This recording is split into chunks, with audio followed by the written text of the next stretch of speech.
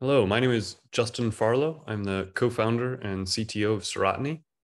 And today I'm going to talk about evaluating chimeric antigen receptor libraries in high throughput for the purpose of improving cell therapies and the work that Serotiny has done with Twist.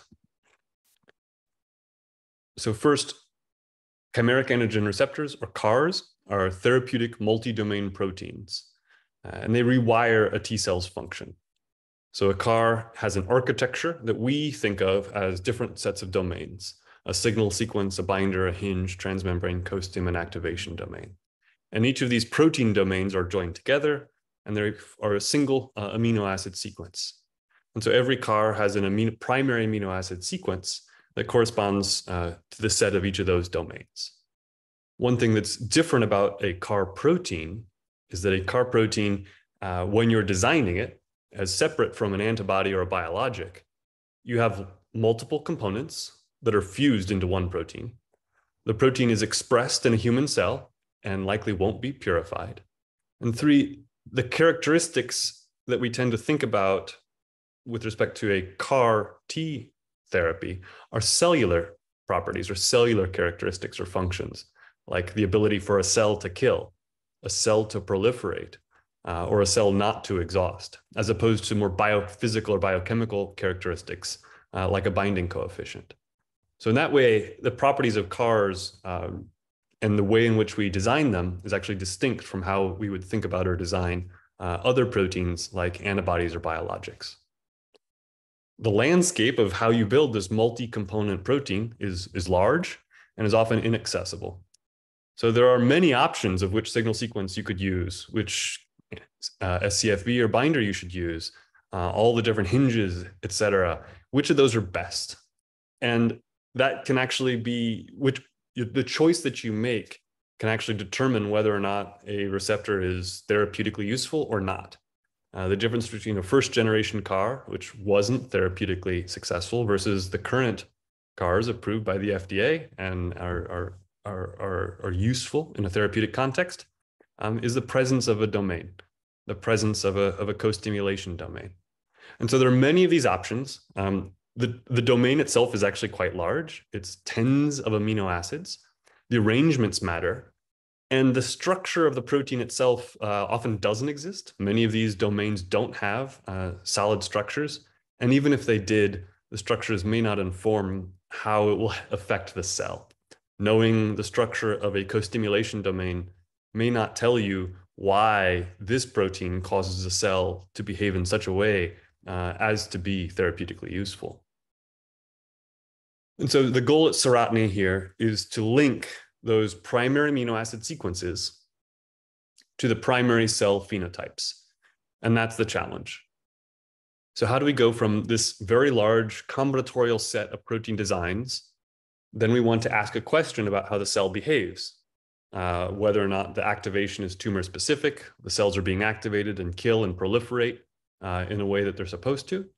And so what we do is we experimentally do the experiment on those cells, find out which ones of those cells, and each cell contains a different design, which of those designs are found to activate, are found to kill, are found to proliferate, are found to infiltrate. And so that's what we're doing. We're trying to figure out which of these protein designs cause which effect on the cell. So we have a workflow that is high throughput that allows us to scale this process. And these are two different properties that we measure. We measure for activation of a T cell, as well as the serial stimulation of a T cell. And they're similar, but in one way, they're different by means of how we activate the cells and how we sort and what we're actually looking for. So for activation, we can take a set of T cells and maybe even a cell line like jerkcats, and we'll get individual objects in a library into different cells. So every cell has one design. Now we have a pooled set of cells where each cell has a different design, and we expose those cells to an antigen-presenting cancer cell. Then we have a reporter in those cells, and the reporter will light up with a fluorophore under the context of activating a pathway, or it won't light up if that pathway is not activated. And that then allows us to sort those cells which are active from those cells which are not, We can then sequence those cells and figure out which designs are more commonly represented in the population of cells that have been activated, and which of the designs are more commonly represented in those populations which were not activated. And this allows us to then rank those designs to figure out which designs are more active, middling active, or less active. We can do the same thing in the context of using primary cells for properties like serial killing or serial degranulation, where we have a pool of primary cells. We can then, over the course of many days, continue to present antigen cells to those primary T cells. Then we can measure how those cells are expressing CD107A, which is a marker for degranulation, which is one of the ways in which T cells are actually able to kill an antigen-presenting cancer cell. We can sort those cells that have that ability to kill in response to these antigens-presenting cells, and those cells that are not able to respond to the antigen-presenting cells. And in that way, we can ask questions about how well individual designs, again, perform in a primary cell context. So this is the gist of our workflow, and we can change the different properties that we stain for, or the properties that the pathways that we measure. But at the end of the day, we're able to read out which designs are enriched for high performance and which are enriched for poor performance. And that allows us to get a feel for which of those designs are contributing to the cellular property, the cellular performance. So we built two libraries, and we evaluated these. Twist helped us manufacture these very large libraries of these chimeric antigen receptors. The first library was focused on the extracellular domain, the binding domain, specifically the SCFV and how the SCFV links to the CAR. This library had 64 different objects in it, where we played with the signal sequence, the identity of the first and the second chain, the linker between those chains, as well as the hinge. The intracellular domain of the CAR was kept constant. And for these assays, we were just measuring how well these different binding regions activated cells and how well they responded to antigen presentation versus not antigen presentation. So did they activate when there was no antigen present? And did they activate when there was antigen present? And you're looking for those cells which are only turning on when antigen is present and are not turning on when antigen is not present. So this helped us filter out those SCFVs which were responsive to antigen. The second library we built followed up on that first, and we took the best binders from that first library. And this was a much larger library where we actually had various components for the intracellular region of the CAR. And in this context, we had those SCFVs that performed well in the first library, as well as a set of 16 different hinges, 2 transmembrane domains, and 51 co-stim and activation domains. So sometimes we varied the activation domain, sometimes we varied the co-stim domain, sometimes we removed the activation or the co-stim domain. So we had 51 options, and that produced a library of about 8,000 different receptors. And this we measured not just for activation, but we also put this library into primary cells where we were able to measure the proliferation in a serial context, as well as the degranulation after serial stimulation. So results from the first library. One of the ways we can think about the results is we tried all of these different domains. Which of those domains were good ones? Which of those domains worked for our purpose? And so we're able to figure out which of these components contributed to the property that we measured. And again, in this context, the property we were measuring was T cell activation. And so we're able to both pick out which specific receptors of the 64 actually activated the way we expected, but we're also able to build a figure like you see on your right, where we can attribute which of those designs or which of those components of the designs are repeatedly found in those that are active versus inactive. So you can look at the bottom, the purple bars there from hinges. We have 2 different hinges. And in one context, whenever that hinge is used, those cells generally are able to activate in response to antigen. Whereas the one on the left, on the lower side, those hinges don't respond as well when presented with antigen. And so you can then look at the light blue linkers, and you can say of the 4 linkers, they're pretty similar, but the third one there generally is less robust and generally was associated with cells that don't activate as well. So again, this allows us to attribute which designs are good, which components of those designs are good. And then we also get a third piece of information, which are the actual specific relationships in these designs. And if you double clicked on those hinges, why is one good and one bad? Well, you can actually do that. And you see that in some contexts with certain scFvs, that first hinge just doesn't perform very well. But in other contexts, it actually seems to actually perform similarly to hinge 2. And so these rules can get complicated, the way in which you should put these proteins domains together, the way in which they interact. Some biology is always strange and you never know what's going to show up. And so trying to collect those rules and keep track of them so that we can build better proteins in the future is one of the goals that we're trying to do here. But what we're able to show is that we're able to, in high throughput, in a pool of 64 different designs, able to figure out which of those domains are contributing to the cellular properties, which of the full-length CAR designs are best for those cellular properties, as well as what are the relationships between those domains that allow the cell to have those properties. We scaled this up. So then we followed up the similar kinds of assays, but in this context with that much larger library of thousands of designs.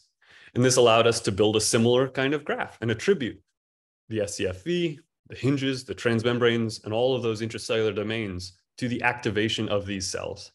And you can very clearly see that the presence or absence of some of these activation domains really matters. Transmembrane domains also seem to matter. Once you pick a good scFv for the purposes of activation, that seemed pretty constant. Once you've chosen that good scFv, changing the intracellular side of the CAR seems to matter more. Hinges also, there's some reliance on what those hinges are for the purpose of activation. And then we're able to measure another property, degranulation. So this is again a serial degranulation where we stimulate primary T cells over 3 repeated stimulations and measure which of those components are contributing to having a significant amount of degranulation after the 3rd stimulation versus those that don't. And we can add other properties to this. So these are the properties, some of the properties that we're measuring right now. And we can do this in primary T cells. You can imagine this works in other cell types as well. And you can put in other libraries that are built on the kinds of features that are important to you, either that you really want to explore or properties that you might not understand yet and you're trying to figure out and discover something brand new. So are you trying to optimize this receptor to have the right set of domains, or are you trying to find a new set of domains that you might not otherwise have used? So these are another way to think about some of the information that we can pull out from that single experiment. And this is how to relate between domains. So if we have a set of costims, and you could imagine you have costim 1, costim 2, costim 3, well, which is performing better than another Fourier property? And again, better is a subjective term, but in this context, I'll use it as shorthand for more activity, more degranulation, more proliferation. And so in the first box up there, if we just have CD3 zeta alone and no co-stimulation, then we add in a first domain. We see that first domain generally ranks to the left. It usually shows up in very low rankings relative to all of the other designs. But if we had costim 2, that's actually above median. It's actually performing generally pretty well. We had costim 3, and all of a sudden, those designs just constantly show up as outperforming their neighbors, outperforming other designs. So this is a way for us to think about how to rank these different designs based on the components in those designs. You can look at mutations. So not just the presence or absence of a co-stimulation domain, but mutations. So we can take CD3 zeta, we can make an individual mutation, we can make a second mutation, and we can make a third mutation. And we can start to rank how well those mutations perform against each other. Finally, you can have things that aren't CD3 zeta, some other activation domain paired with a common co-stimulation domain. So variations. So in one, we have the presence or absence of a costim. In one, we have mutations of the activation domain. And then in a third question that we asked, It's which different activation domain do we think would perform best for these properties? And all of these questions were able to be answered in that single library. So one big library allows you to ask many questions at once. And what's nice is the library the effort doesn't scale with the number of questions that you ask. Adding one or two more objects to that library that allows you to ask that other control that you're curious about doesn't actually cost any more effort in the lab once you're building this. Building 64 is pretty similar to building 65 or building 66. And even building 66 is pretty similar to building 1,000 or assaying 1,000. Building, that's up to twist. But the assaying part remains constant no matter how large you build your library up to a point. So this larger library, this is an illustration of the diversity of that library. So these aren't small changes that can fit within the size of a primer of a small piece of DNA, but these are actually large changes. And this library was built to push those edges. Can we build things with very large differences, some with truncations, but at the same time, can we also build something that's identical except for a mutation? And so this library had these 51 different sets of intracellular domains that contained activation domains of various types, co-stimulation domains of various identities, of various truncations, of various mutations. The hinges there are represented to scale, 2 different transmembrane domains, and the SCFVs themselves also had the arrangements of the chains, different linkers between them, different signal sequences, and all of these objects were combined in a combinatorial fashion to produce those thousands of objects. And this is a little bit of a complicated figure, but if you just look at the top that's shaded in red there, that is how we stacked all of those 51 different domains, intracellular domains, up against each other. In this context, this is for proliferation. So the far left, that domain, that set of intracellular domains, proliferated more readily when presented with antigen than the domains on the very, very far right, which didn't have much proliferation in the presence of antigen. And you can see we've got CD3 zeta marked there, and we've got 4-1BB with CD3 zeta marked there. And what we did here is plenty of caveats, lots of caveats. But if you go back into the literature over the course of the history of these chimeric antigen receptors, people are oftentimes trying to figure out, is mine better than the state of the art? Is mine more proliferative, more active? Whatever the question is, you're measuring the cells, how do my cells perform relative to what other people have done?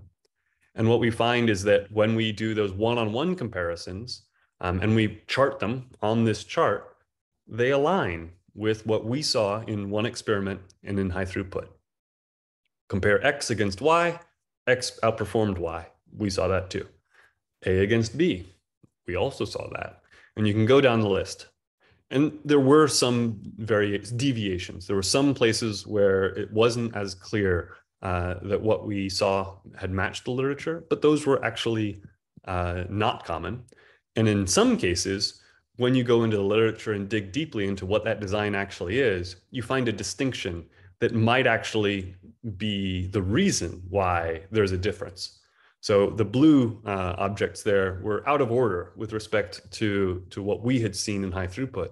But if you go dig deeper, you realize they had different transmembrane domains than we used. And so it may be the case that you're actually able to find and pull out those distinctions based on this high throughput data. So again, this is demonstrating the ability to, in very high throughput, rank these designs and even doing decades worth of comparisons in a single assay. And this allows us to find those patterns. And so you could imagine on one of the efforts of Serotiny is to build the software that allows us to both design these in high throughput, but also evaluate them in high throughput. And we are able to build up this database of designs. What are the components in those different designs? And how well do those designs perform for each of the relevant therapeutic properties? And then you can start to pick out any given object and say, well, how well does it perform on the properties that I care about? And it may not be that the property you care about is the very most highest activation and the most proliferation and the most surface expression, but you can actually organize and figure out which designs would be best for your application by being able to collect this much data. And so these very high throughput libraries have allowed us to produce this high quantity of data and also high quality of data that's well structured. And this is what the foundation is to allow us to correlate how well those designs and those primary amino acids actually affect the way the primary cell behaves. And that was really what we were trying to achieve in the first place. As an aside, this data is both high enough quantity and high enough quality that we're actually able to use machine learning algorithms to introspect into that data and to find some of the patterns that we would see otherwise. And so we can take the data that's found in very high throughput, we can run relatively standard machine learning processes over that. We can encode those primary amino acids using some common embeddings. And if we look at the figures down at the bottom, you see a bunch of scattered dots, and that's an untrained model where when it guesses whether a dot should be red or blue, and it gets it wrong, or you can't find any pattern there. On the other hand, once you have trained these models, you could imagine if the sequence that you have a question about is similar to and falls in the red region, it'll make a prediction that that's probably going to activate. But if it falls in the blue region, it probably won't activate. And in that context, we built machine learning systems that can be significantly better predictive than chance. In this context, an F1 score of about 0.8 roughly kind of means that it can be as much as 80% predictive about whether that primary amino acid sequence will have the phenotype that you care about. And that then allows us to make those predictions. If I give you just the primary amino acid sequence, can you make a prediction about how a cell will behave when it expresses that sequence? And that's back to the original idea. Can we link the primary amino acid sequence to the primary cell function? And I'd like to present that what we've done is this high throughput synthetic biology, and that enables these ambitious experiments that are therapeutically relevant, and that we can then start to explore this enormous landscape of these combinatorial multi-domain proteins, and that we're able to link that primary amino acid sequence to the primary cell phenotype. And we have this large combinatorial design space, and it requires such a high throughput platform, and that this process, this machine-driven evolutionary process, allows us to select those cells that contain the designs that have the improved phenotypes that we care about therapeutically, and that the platform actually produces these hits. So you can both find domains that are completely novel and useful to file broad intellectual property on, but you can also find individual designs and individual receptors that you can use as candidates, as a therapeutic candidate for downstream work, as well as the patterns that allow you to improve how you go ahead and build and understand this protein design space. And therapeutic multi-domain proteins are not just CARs. They include other proteins, and there are an increasingly large number of these proteins that are expressed in a human cell, where they're changing the cell itself. And by changing the combinations, the arrangements, and the identities of those protein domains, you change the therapeutic outcome. And with that, I'd like to say thank you. Again, my name is Justin Farlow. I represent Serotiny here. And this work couldn't have been done without the Twist team. Specifically, we worked with Aaron, and I want to say thank you for that help. And I'm here and happy to answer any questions. Thank you.